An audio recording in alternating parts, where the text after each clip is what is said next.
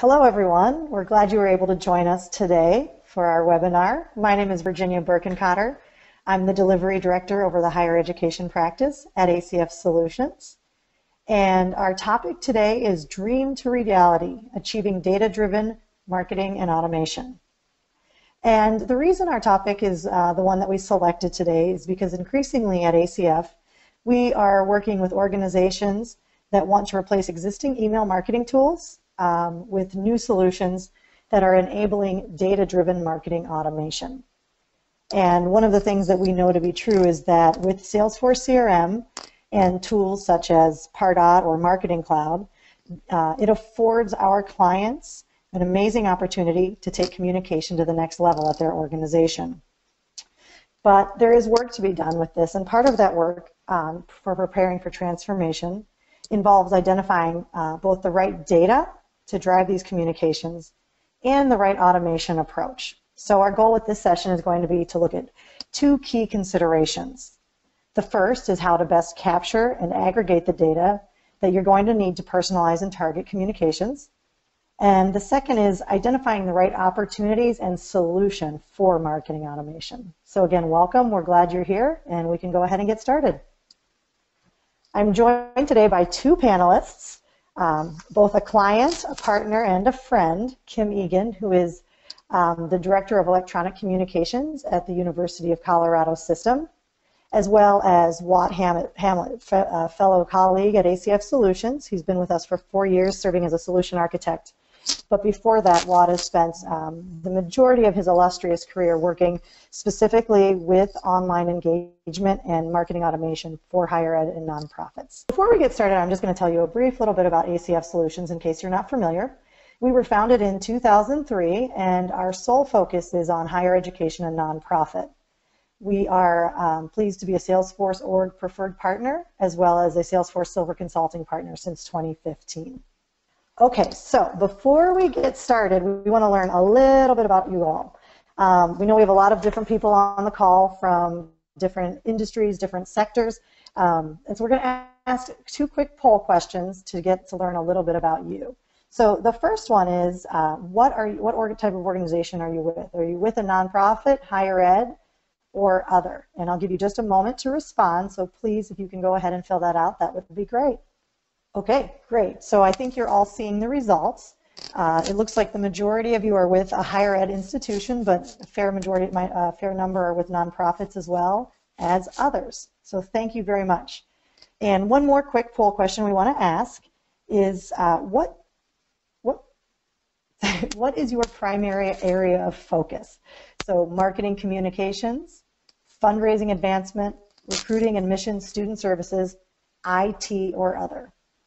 Okay, great. Thank you so much. So it looks like we've got a fairly even split between IT, marketing communications, but also some fundraising and advancement as well. Okay, great. Well, thank you. So regardless of your role at your organization, I'm confident that you're going to find this information that we're sharing with you today valuable. We would also like to take some time at the end to answer any of your questions, so feel free to, in the questions panel, write whatever questions you would like, and we have plenty of time at the end set aside to do that. Now, next I would like to introduce Kim Egan to share a mini case study with us. Kim? Hi everyone, and thanks Virginia. I'm very happy to be here. Before I tell you about CU's econ program, I would like to share a short 3-minute video. If your department is like mine, you probably send emails to a ton of people inside and outside the university. Sometimes you ask them to come to campus events, training classes, or fundraisers. You try to keep track of all this with lists to follow up on, lists of people to add or remove. Wouldn't you like some help? Ecom can help you do a better job of reaching the right people, attracting them to your events, and getting help when you need it. How do you get to the right people? You start with the right data. Ecom draws from CU's major databases to provide current, accurate, and secure data. You might already be using tools like MailChimp, Constant Contact, Listservs, Outlook, or even Excel to manage your data. Using these tools can lead to problems with security, bad data, and email fatigue. This also takes a lot of your time, and before you know it, your information is out of date. eCom provides access to up-to-date, detailed information on the people you want to reach, so you don't have to worry about who moved, who got a new email address, or who graduated. When you spend less time managing lists, you can spend more time crafting great communications. eCom can help with that too. eCom has a variety of email template options that all follow CU branding guidelines. Your recipients get emails that look good on any device and are less likely to be marked as spam. They can even manage their email subscriptions on their own. This all means less work for you. But how do you know that your message is getting through? eCom makes it easy to find out who actually opens and reads your emails. Plus, it tracks if they're doing what you asked them to do, like visiting your website, joining your membership club, or registering for your event. Speaking of events, eCom helps you there too. Better data means your invitations get to the right people with the right information to register, pay for, and attend your event. That's right, eCom offers secure payment processing as well. As you can see, eCom gives you access to a lot of great tools and data. But what really makes it your best option for communication is the dedicated support. Each campus has a full-time eCom specialist to help you get up and running and answer your questions. And they'll stay with you after you're on your feet, providing ongoing support and sending new tips, tricks, and best practices. This is why eCom is CU's preferred communication tool. It's better email, better events, and better data. So, are you ready to get started? Contact your campus eCom specialist to learn more.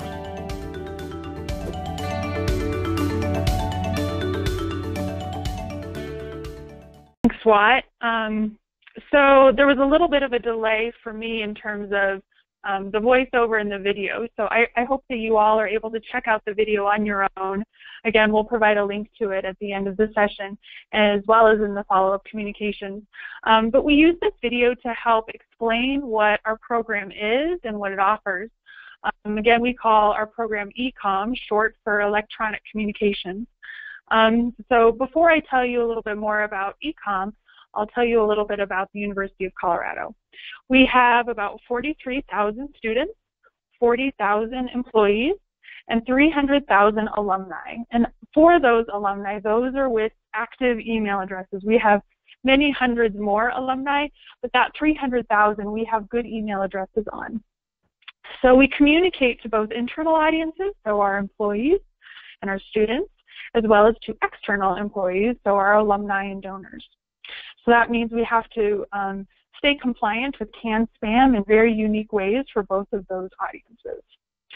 eCom has been around for about 9 years, but we went system-wide across our 4 campuses, as well as advancement and system offices about 5 years ago. Our previous solution sunsetted, and we had to find a replacement. After 3 RFPs and trying to find something that fit our needs, and was able to allow us to grow and keep up with industry trends and best practices, we finally, of course, selected Salesforce. So our eCom suite of tools includes Salesforce for our CRM, Marketing Cloud, obviously, for our email marketing solution, and Cvent for event management. ACF served as our implementation partner to build out Salesforce and Marketing Cloud. We partnered with a flagship campus in Boulder, Colorado, who was already building out a Salesforce org. We decided to not replicate the issues that we were trying to fix with eCom, which was create yet another communication island with siloed data. By adding eCom to an existing Salesforce org that had existing users and programmatic support from leadership, we were able to take that Salesforce org enterprise or system-wide. Currently, we support about 260 users across CU. We have a team of 12 who are campus employees, and they run the program on their campuses. They not only train, but they provide Tier 1 support to their users. They're very busy.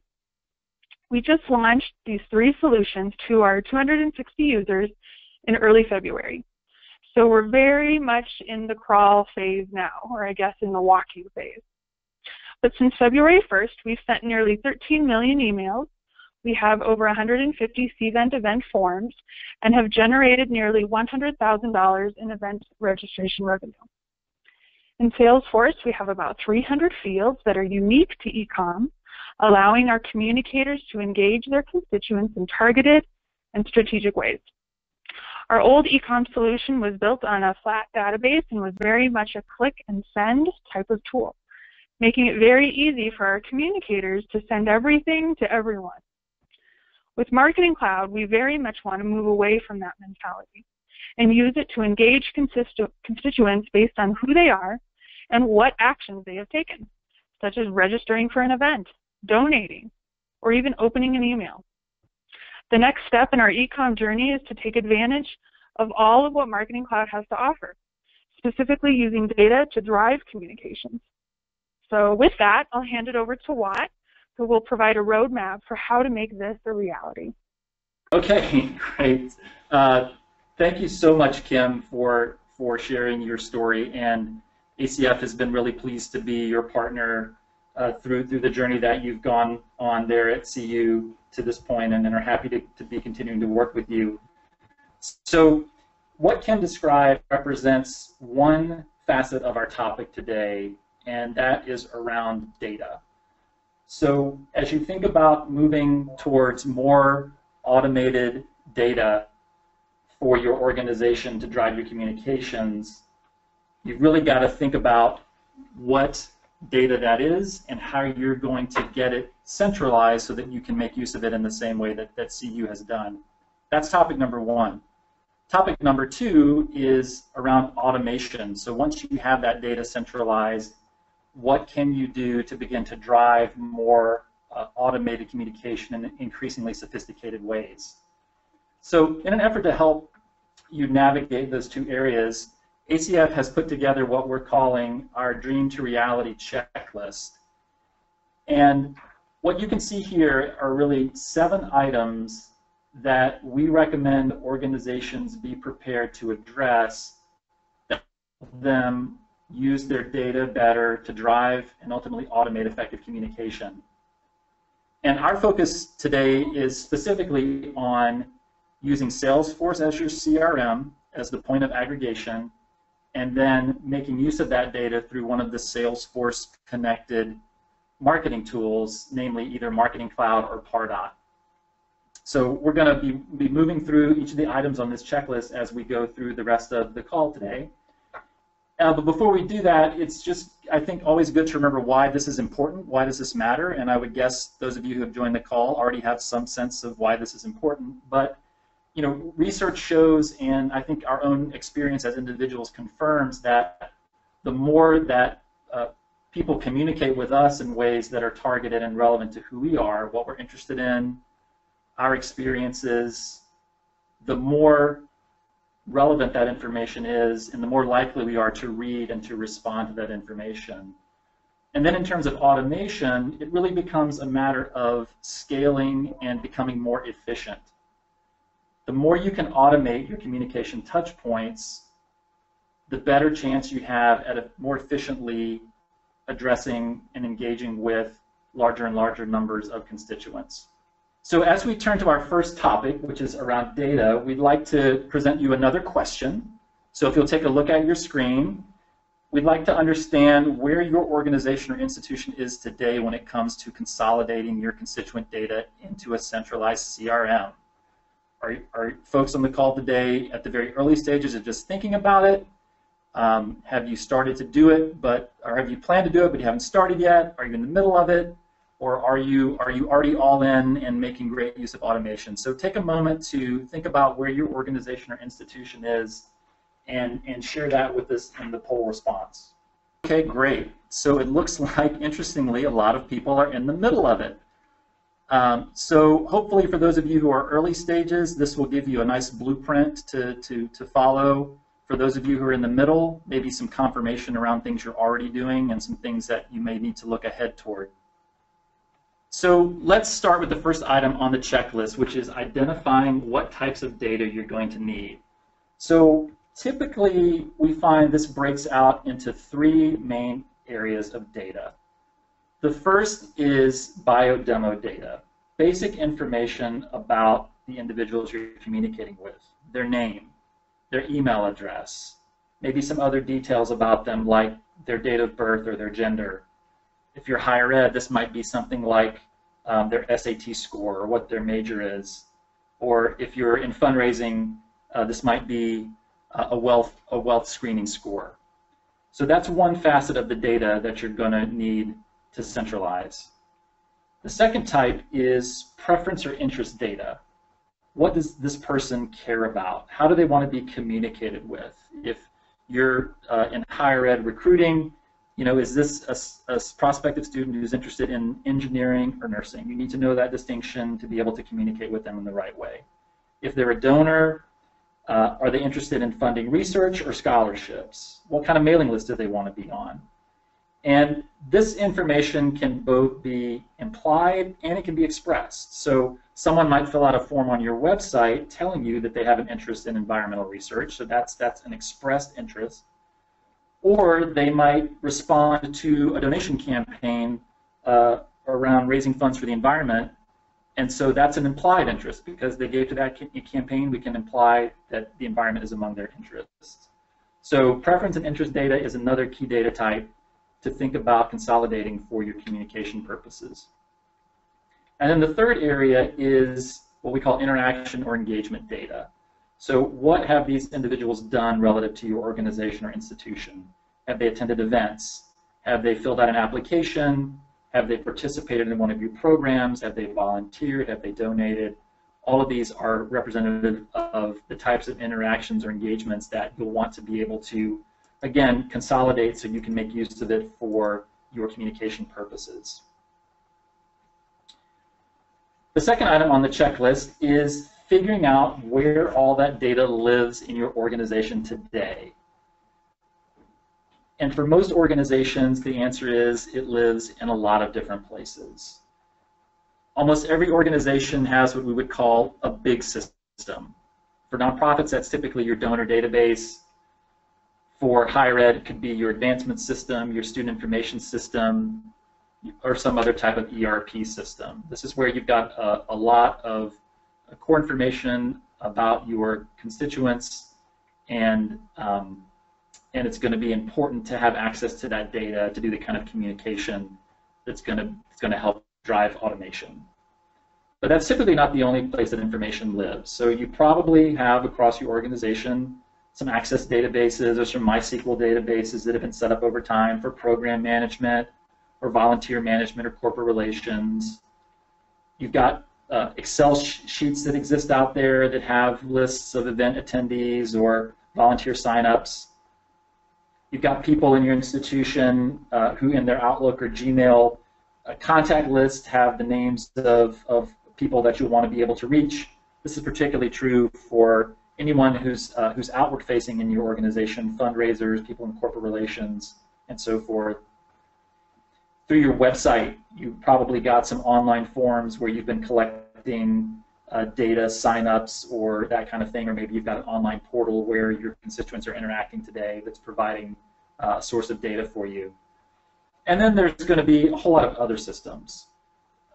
Event systems, maybe other email systems that exist out there. And so it's important, as you take a look at your organization, to really take the time to figure out where that data is, because the more of that information you can consolidate, the better you'll be able to holistically communicate with your constituents. But there's one other important source of constituent data that you'd never want to forget about, and that's your constituents.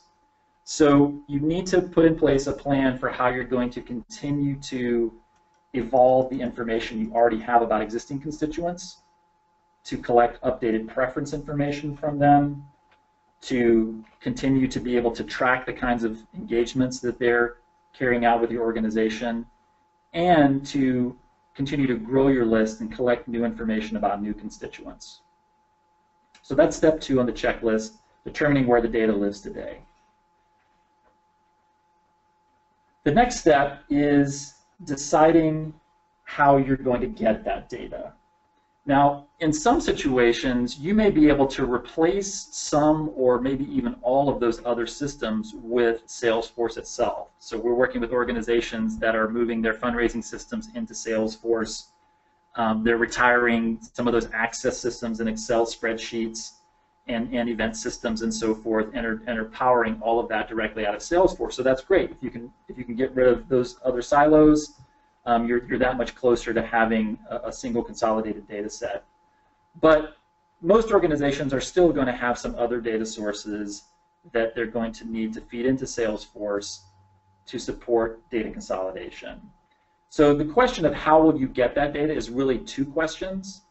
It's how will you get that data, as well as how will you get that data. So the first question is really more of a technical one. What is the process you're going to use to get data from your various spreadsheets or flat files or even your other systems into Salesforce? Are you going to do some sort of manual import-export process on a periodic basis? In some cases, you may be using systems that already have a connector to Salesforce. Salesforce has a big ecosystem. A lot of systems, particularly things like event systems, have pre-built connectors that are going to help facilitate getting information from those systems into Salesforce. For other systems, you may need to put in place some type of middleware, some software, typically called an ETL tool, that's going to help you move data from those existing databases into Salesforce and maybe also move things back out of Salesforce into those systems. How often does that data need to be exchanged? Is it something that changes frequently such that you need to move it once a day? Or is it something that can be moved more on a weekly or monthly or quarterly basis? So these are some of the decisions you'll need to make about technically how you'll go about getting the data into Salesforce. And then the other question to ask is how will you get that data? Who actually in your organization owns the data, and are you allowed to have it? Are there policies that govern the use of data in your organization?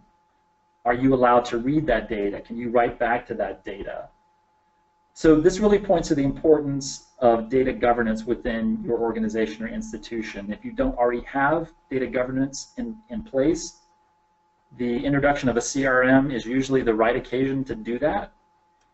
And we also find that to the extent that your organization hasn't begun to think through these things, this can become a pretty significant roadblock towards your progress of driving data-driven communication. So start asking those questions now as you consider the various data sources you want to consolidate. In every case, be sure you have clear understanding of who feels like they own that data and what the policies are regarding your use of it.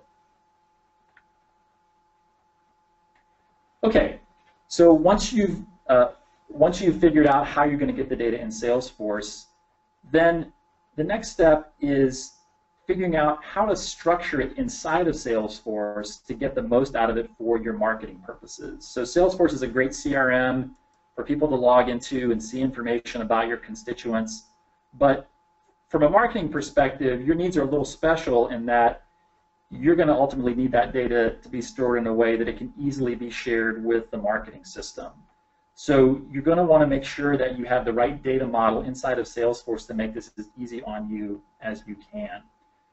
So it's important to understand the concept of one-to-one data as well as one-to-many data. So if we think back to our earlier slide about the types of data that will be living in Salesforce, biodemo data is a great example of one-to-one. Things like name, email address, mailing address, state, date of birth, that information typically lives right on the contact record in Salesforce. And then if you think about interaction or engagement data, so things that people do with or for your organization, events they go to, student enrollments, donations that they make, advocacy actions, membership, those are great examples of one-to-many type records. So if you see on the right-hand side of the diagram, we've got a single contact record that's tied to multiple event records, that's tied to multiple enrollment records. So you'll invariably have some of that data inside of Salesforce as well. And then the third type of data, that preference or interest data, that could live in either place. Depending on how complex the preference and interest information is, it could live directly on the contact. Or as you heard Kim say, it's at CU across the university system there, they had hundreds of preferences and interests they need to maintain. So in that case, it really was more manageable to set that up as as a set of related records or one-to-many records. So as much as possible, when you think about aggregating your data in Salesforce, you'll want to get as much of that on the contact record as you can. That will make it easiest for you to work with it in your marketing system. Now, both Marketing Cloud and Pardot can also support you building communications out around these related records, but it costs you more to do so. In the case of Marketing Cloud, the cost is more or less in time.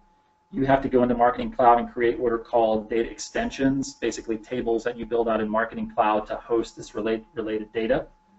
And it's something you'll have to set up once and then maintain over time. So as information, the data structure changes in Salesforce, you'll need to update that in the Marketing Cloud as well. Pardot also supports related data, but in order to take advantage of that, you'll need the ultimate edition of Pardot, which comes with the highest price tag. So the more you can consolidate on the contact record, the easier and more cost-effective it will be. But again, you most likely are going to also need to reference some of this related data. Now, there's a third way of maintaining data in Salesforce that can often help you get around having to use the related data, and that's what's called variously calculated fields or formula fields or roll-up. So you notice here on my contact record, I've got a field that says number of events attended. I also have what's called an engagement score.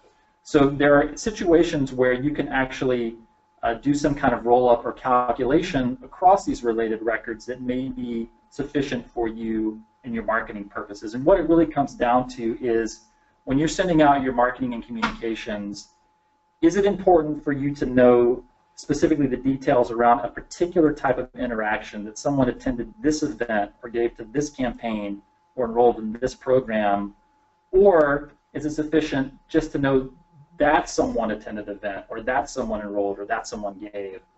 If it's the latter case, you can get by with that data living right on the contact. Otherwise, you'll need to accommodate that through a one-to-many data model and then use the tools within Marketing Cloud and Pardot so that you can replicate the data from these related records into those systems. All right, so we've identified the data that we need, which systems it lives in. We've figured out how it's going to live in Salesforce. We've gotten it into Salesforce, and now we need to connect that data from the Salesforce CRM to the marketing system. And one point I just want to make here is that Salesforce and these marketing systems are separate databases, even though they all are part of the Salesforce family and are Salesforce clouds. They are separate databases. So just as with moving data from your other systems into Salesforce, you'll also need to move data from Salesforce into these marketing systems. So fortunately, though, in both cases, there exists a connector that you can take advantage of that has pre-packaged the integration. So what do you get when you make use of the connector? So from the data that moves from Salesforce into the marketing system, there's primarily three kinds of information. There's your core contact and lead data. There's campaign and report data. And then there are those related objects. So contacts and leads, those are your people records in Salesforce.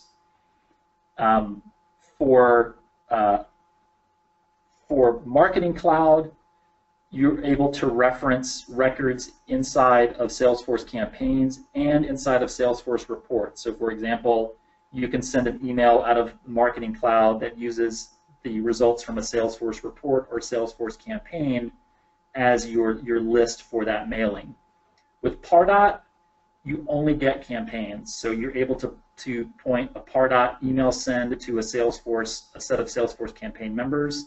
However, you cannot point Pardot directly to a report, so that's a consideration for that system. And then, as we mentioned as well, to the extent that you've got those one-to-many records that you need to replicate into the marketing system, the connector will handle pushing that data from Salesforce into the various marketing systems. All right, and then coming back from the marketing system into Salesforce, there's a couple of types of data that's supported by the connector. So anytime you've got new contacts or leads that are being created in those marketing systems, they'll come back into Salesforce. And then activity records related to constituents' activity through the marketing platform. So for example, if someone opens an email or they click a link in an email, that's a type of activity that can be sent back across from both Marketing Cloud and Pardot into Salesforce. And then in the case of Pardot, there's additional data such as lead scores and lead grades and other online activity like page visits and so forth. That's also included as part of the activity data. So there's connectors available for both systems, and there's predefined types of data that move from Salesforce to the marketing system and from the marketing system into Salesforce.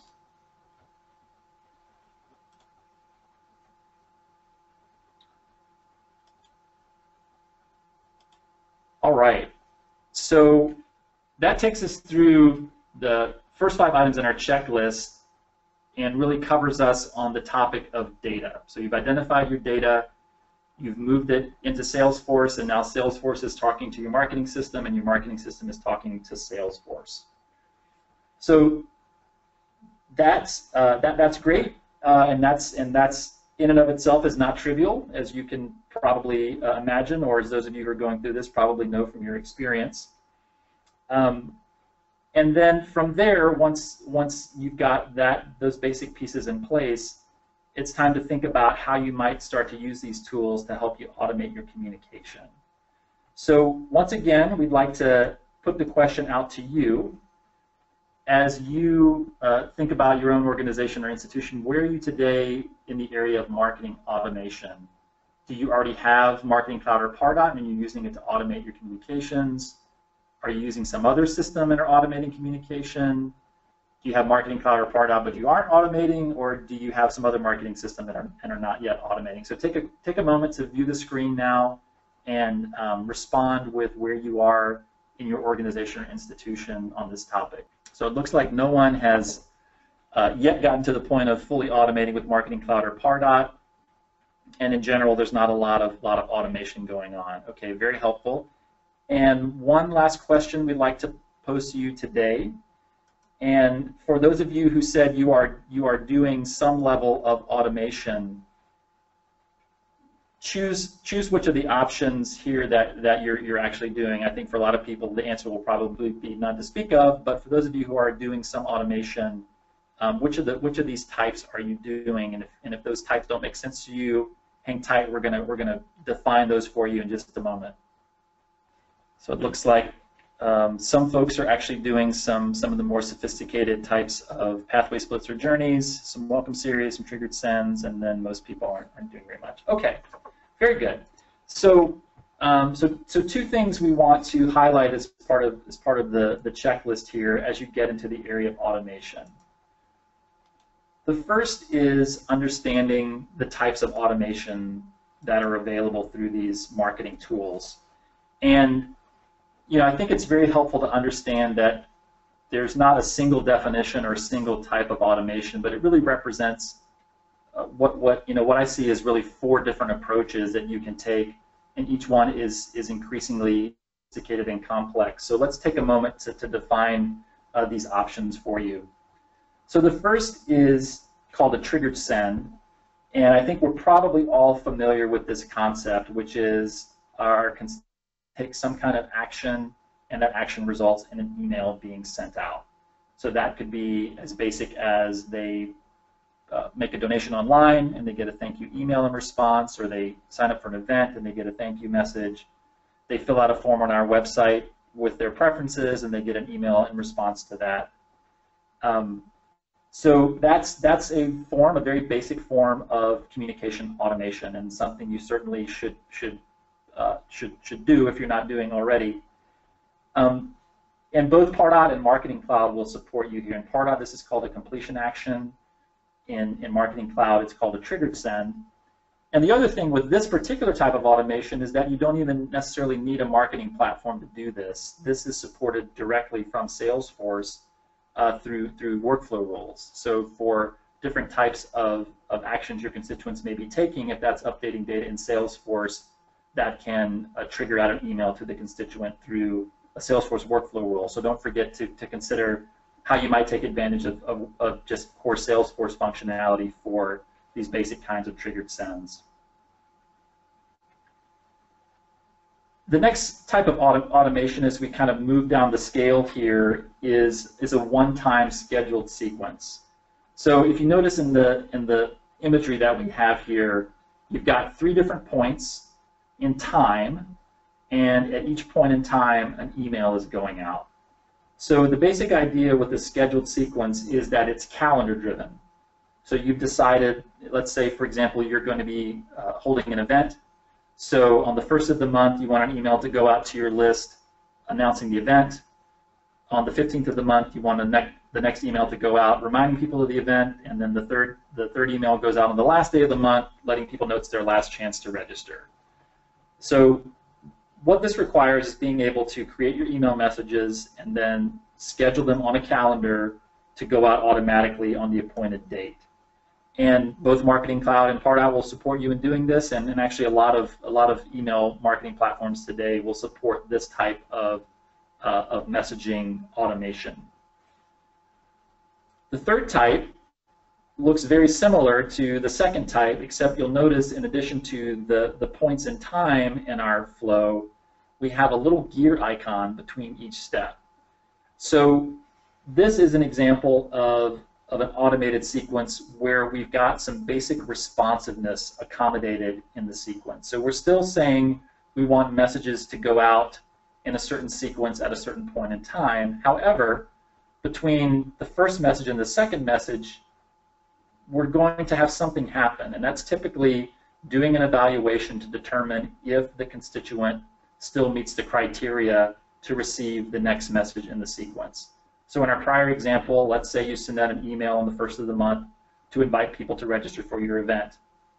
Before the second message goes out, you want to look back at your list, and for anybody who has not yet registered for the event, send them email number 2. If they have already registered, they're good. You don't need to send any additional email. And then the next step of the sequence would do the same level of evaluation. So this is a kind of a combination of a calendar-driven automation, but you also are doing you're doing some constituent evaluation at each point in the process. And again, within Pardot and the Marketing Cloud, this is a supported type of automation. With Pardot, it's supported through what are called drip programs, and that's something that's included with all versions of Pardot. And within Marketing Cloud, this is supported through what's called Automation Studio. And Automation Studio is available with the Pro Edition of Marketing Cloud and above. All right, and then the fourth type of automation is the one that gets all the love and all the attention, which is an automation sequence that has pathway splits. This is also commonly referred to as journeys. So now we don't just have a linear sequence of email messages, but we have a very complex set of decision points that drive different outcomes based upon different constituent actions. So sticking with our same example, we send out our email to everyone we want to invite to the event, and then we get to a second point in time and we have a decision split. If people opened and completed the registration, they get one message. And if they opened the email and did not complete the registration, they get a second message. So we're not here looking only at registration activity, we're also looking at email open activity. And then for those who get that second email encouraging them to register, if they open and they complete the registration, they get an email response, and if they don't, then some other action happens. And this could be any manner of things. Maybe we're going to actually assign a task to someone on staff to now pick up the phone and try to call that person. So this represents really the most complex type of automation that's supported within the tools today. Again, with Pardot, this would be supported through drip programs, just the same as with the prior example, and it's available in all Pardot editions. With Marketing Cloud, you would now need the tool they call Journey Builder, and this is sold either as an add-on, or if you're licensing the corporate or enterprise editions, it's included with those packages.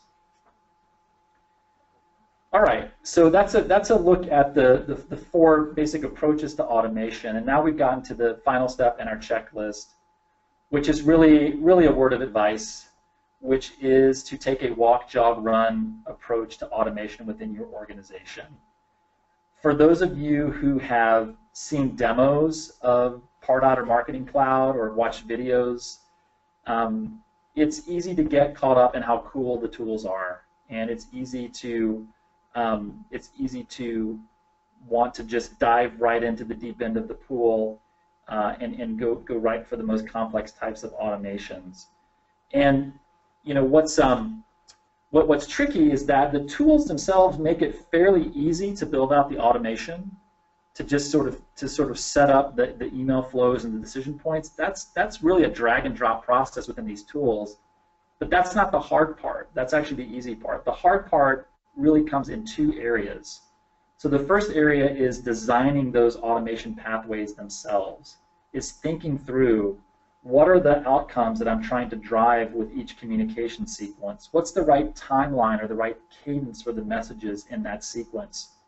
And then what if I've got some potentially complex interrelationships between my various pathways? So let's say you set up an automation pathway, one for new donors and one for new advocates, and then someone donates and takes advocacy action on the same day. How are those pathways now going to intersect and overlap? So a lot of the work in getting value out of these tools is taking the time to map all of those various permutations out and think through kind of your goals and how you're going to both structure it and measure the outcomes. And then the second thing to keep in mind with automation is that there's a tremendous amount of work that's required to develop content to support these communication pathways. You've got to write copy for every one of those email messages. You've got to have images and graphics. You probably are going to want to do some A/B testing to figure out what's the optimal type of messaging for each particular point in the process. So you've got to be ready to feed the beast from a content perspective when you get into automations. And again, the tools make it very easy to do this, but you really have to be sure that you as an organization and that your staff members are ready and able to take on the additional work of using these tools well. So that's why we always advocate a walk, jog, run approach. Start out simple. Start out with some triggered sends if you're not doing that already. If you've got that in place, put in place one or two one-time scheduled sequences, test your content, get the content right, and then from there start to introduce more complexity. When you look at the big corporations that are doing this very well, they have huge marketing staffs and huge marketing budgets. They're typically beyond the reach of nonprofits and higher ed. So definitely get inspired by what they're doing, but be realistic in terms of what your organization can actually take on and give yourself time to ramp and grow your capacity as you go along. All right, so that's it. So that's our dream to reality checklist. Again, 7 key areas that we think your organization or institution should pay attention to and be prepared to address as you move towards using your organization's data to help you drive better communications and ultimately automated communications. And if I had to really boil it down to a couple of key takeaways, I'd say number 1, focus on getting the right data and getting the data right inside of your systems. And then the second piece would be, when it comes to automation, just take a walk, jog, run approach. No point in pulling a muscle right out of the gate. Start small, get some success under your belt, and grow from there. So what's next? So a couple of things to help you think through the items in this checklist for your own organization. There is a handout that we've created. You can access it from the handout portion of the GoToWebinar attendee panel. Feel free to download that. There's two sides to the worksheet. The first is around data, helping you do an inventory of data in your organization as you move towards trying to consolidate that inside your CRM. And then the second part of it is around automation, helping you think through what examples of automation workflows are that you might try to develop within your institutional organization. So please feel free to download that worksheet, share it around, give us feedback on that if that's a helpful tool for you. And then secondly, we just like to remind you that that you don't have to go it alone, that there's a great community out there that Salesforce has created through the Power of Us Hub of people who are at various stages of this themselves. So definitely reach out, ask questions, connect up with peers who are on a similar journey with you, and find a good Salesforce partner. Don't try to take on all of this by yourself. If you're not already working with ACF, we'd love to be your partner in that. But there are lots of partners out there as well. So take advantage of that and make sure you've got some good colleagues working with you as you move through this process. All right, and with that, we'd like to now open it up to any questions that those of you who have taken your time to join us today might have for us on this topic, either for ACF and our Dream to Reality checklist, or questions for Kim Egan and the experience that she's had to date in going through this process at the University of Colorado. And Watt, I've received a question. Oh. Great. Go ahead, Virginia. Okay, this question's for Kim. Kim, you mentioned decision you made whether to use an existing Salesforce org or create a new org. Can you talk a bit more about that decision? Yeah, absolutely.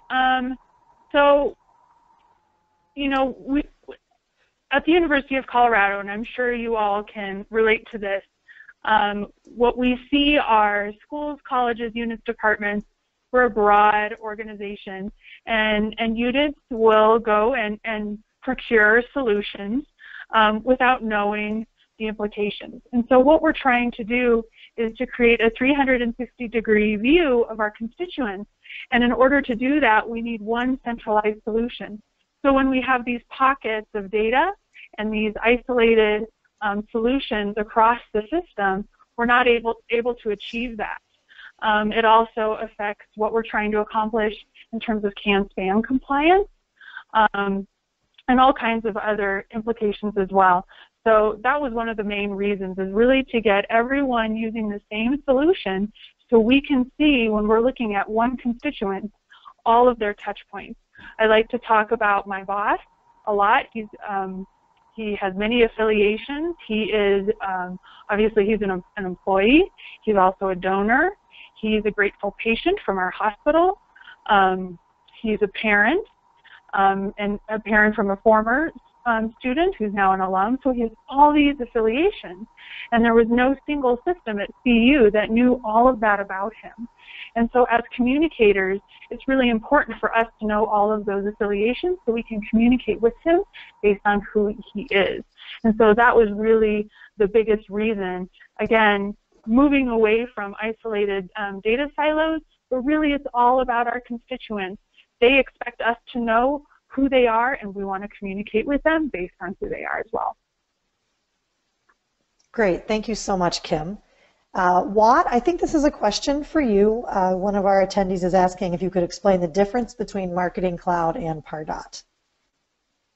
Okay, sure. So both Marketing Cloud and Pardot are marketing solutions available from Salesforce. And they share a lot of things in common. So just in terms of managing email lists and sending out email, even creating online forms for capturing constituent data online, things like that. There's a lot of similarities.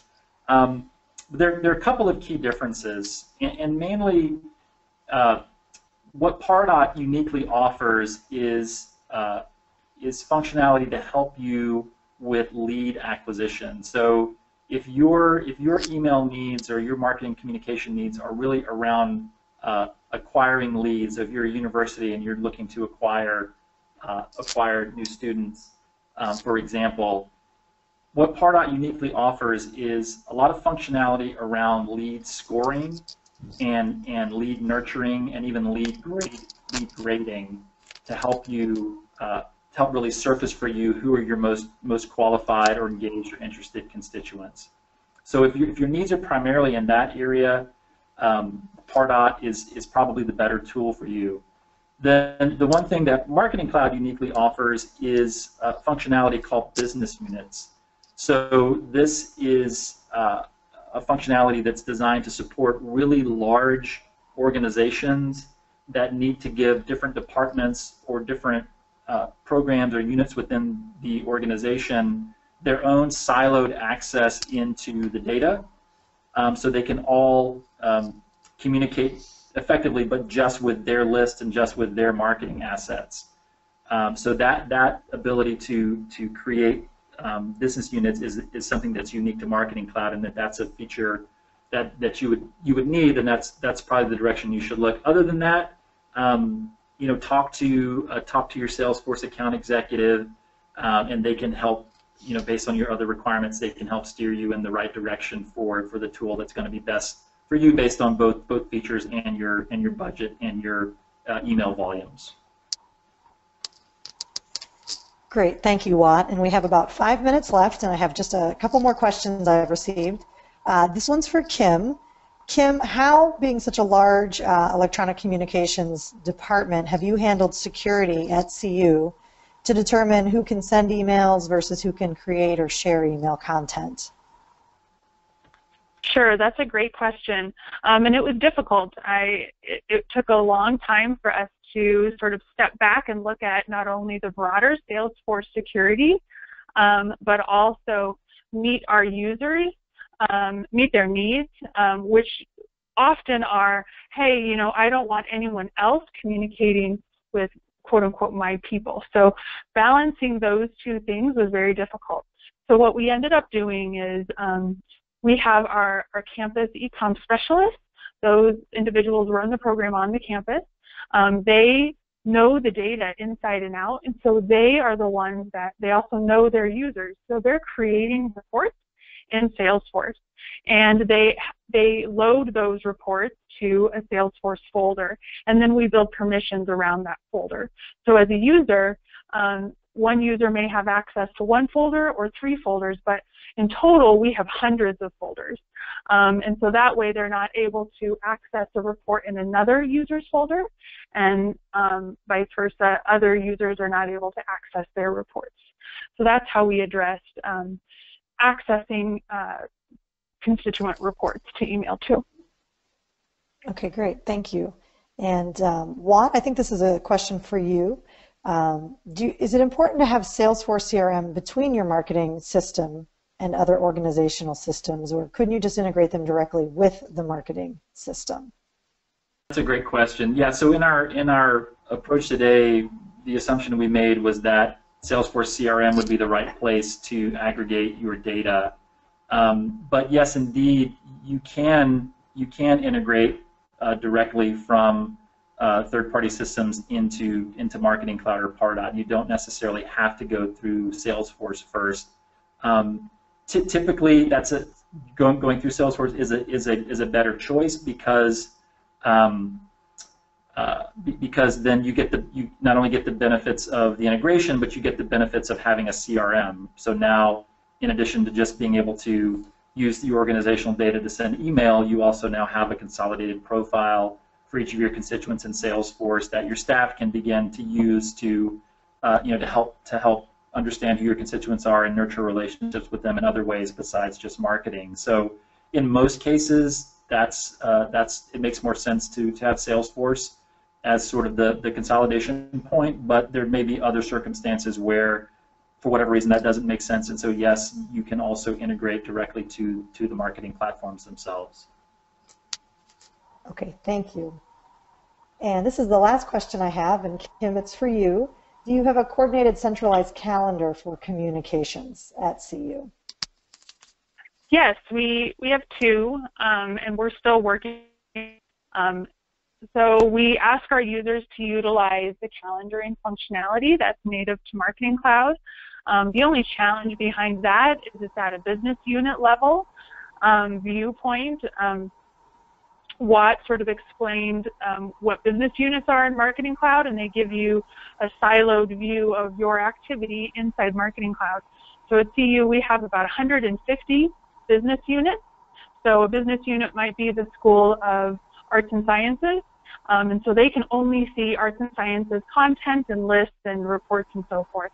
So with that, they can only see their calendar and what they've scheduled to send in the future. So to accommodate that, we also have, and it's very simple, we have a Google Calendar on our website. And we encourage folks to go there and see any regularly scheduled communications that we have. And then we also encourage our users to let us know to add their communications to the calendar. So it's not perfect, but it's what we're doing. Okay, great. Thank you so much, Kim, and thank you, Watt. I think we're at time, and those are all the questions that we've received. So again, thank you so much for attending. We will be sending out both the slide deck as well as the audio recording later, and should you have any questions, don't hesitate to contact us. Thank you.